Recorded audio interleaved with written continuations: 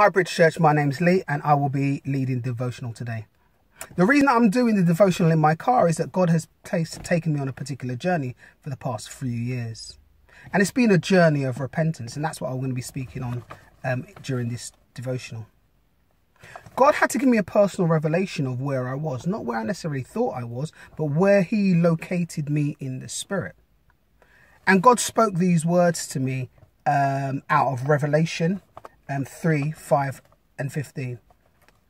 And the word of the Lord reads, I know thy works, that thou art neither hot nor cold.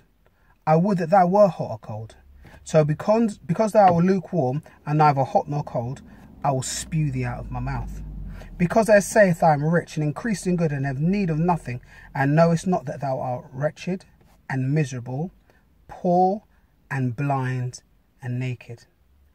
I counsel thee to buy of me gold tried in the fire, that thou mayest be rich, and white raiment, that thou mayest be clothed, and that thy shame and thy nakedness do not appear. And anoint thy eyes with eye salve, that thou mayest see. As many as I love, I rebuke and chasten. Be zealous, therefore, and repent. God spoke those words, and bearing in mind, this is a time when I was attending church on a regular basis. I was paying my tithes and offerings. I was praying and I was reading my Bible, not as frequently as I wanted to. But God spoke these words to me, and he located me. These are the words that he said to me. And a couple of things happened. One, I was quite happy. One, that God had spoken to me. Two, that I discerned his voice. There's nothing better than people that are walking with the Lord when he speaks and they discern his voice. And then three, most importantly, he told me what I needed to do. He told me that I needed to repent. Because repentance brings us into the kingdom of God. And that's what God has wanted from the beginning. When Jesus spoke to the disciples, he told them to go and declare that the kingdom of God was at hand. Not necessarily church, not necessarily Christianity, but the kingdom of God. And as I went through a process of repentance, I came to realize, as I always knew, that the kingdom of God is completely different. One of the things that God led me to was a place of men where I could repent. I could repent of my prayerlessness. I could repent of my lack of Bible reading, and I could repent of specific sins. And I declared this in front of a group of guys. And you know what? I wanted God much, much more than I wanted my reputation. I wanted God much, much more than I wanted people to see me in a particular light. Because I was hungering and thirsting after righteousness. That's all I wanted at that stage. I wanted to have that close fellowship with the Lord. As I repented, the Bible says in James 5 and 16, confess your faults to one another and pray for one another that you may be healed. The effectual fervent prayer of a righteous man avails much.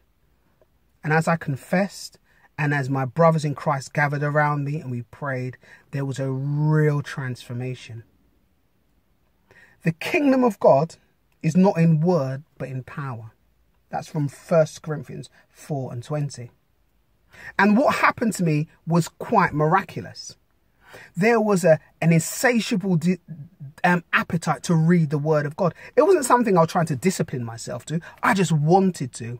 And God located me in the book of Jeremiah, which I was never really a great fan of reading the Old Testament. But he started to open up Jeremiah to me. My time of fellowship, my prayer life completely changed. I used to pray about material things, and there's nothing wrong with that because that's what we need. The Bible tells us that. But my prayer now transformed. All I was praying was to know him, so that I may decrease and he may increase. That's what my prayer life had become. I started to pray for other people with a fervency because God started to change me.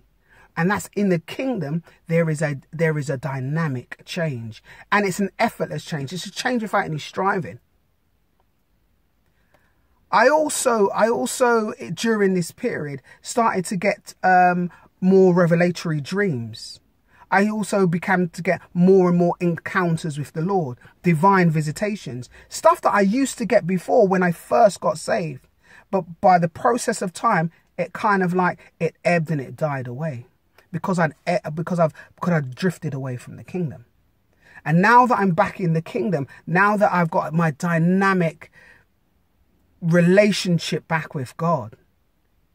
And one of the things that I started to notice also was when I started to talk about the Lord, whether it's to my friends, or to my mum, or to my wife, I would start to cry. Because I'd seen how good he had been, how good he'd been to just gently draw me back and to pull me in to right fellowship with him. And that was only because he gave me that word in Revelations that I needed to repent. And I had to be honest with myself. I was that person in Revelations.